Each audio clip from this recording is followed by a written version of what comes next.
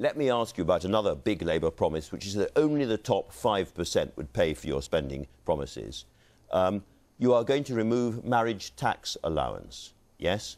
And that is particularly targeted on people where one party is not working and the other is earning only the basic rate of tax. Are those people in the top 5%?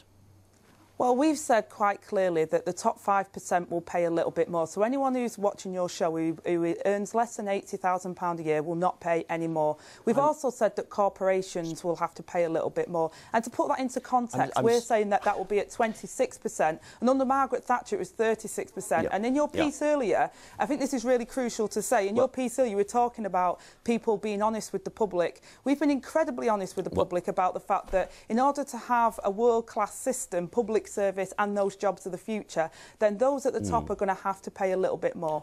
I'm really sorry, Angela Raynor, but you are not being honest with the public when you say that only the top 5% will pay.